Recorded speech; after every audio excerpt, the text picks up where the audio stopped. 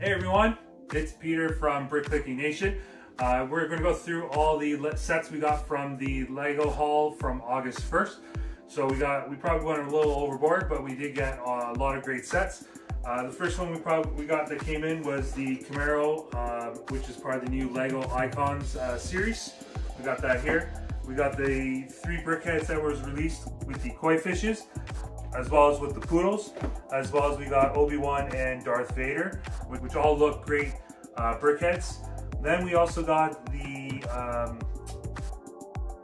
Fast and the Furious with Dom Toretto in his Dodge, as well as we got the James Bond Aston Martin, which came out in the Speed Champions series. And up also in the Star Wars, we did get the Obi-Wan battle in Darth Vader, as well as the BD-1. So we got 2 great more sets there, as well as the Inquisitor Transporter. So 3 more great Star Wars sets there. And then moving over to this side here, we got the Marvel's Sanctum Sanctorum Doctor Strange building, which I think will look fantastic in the Lego City.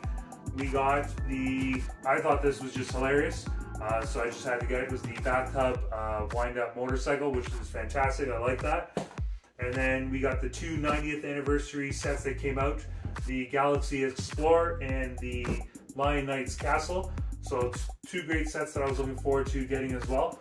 And then the final 2 sets, we got this minifigure space mission set, which was part of the Lego Ideas program. This puzzle was a nightmare to build.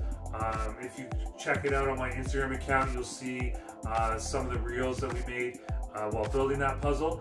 And it was quite a headache, especially with all the blue on the puzzle. So we already did build that. And then the last thing we got was the Viking ship and Serpent. So we're gonna build that coming up.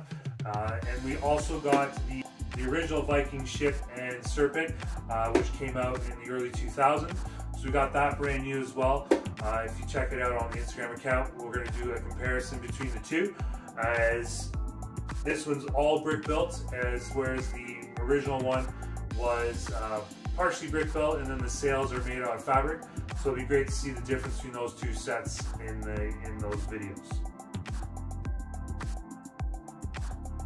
Let me know down in the comments below which sets you got from the August 1st big release and reveal.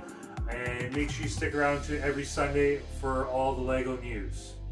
Just remember, if you're not clicking, you're not building, and make sure you have a great week.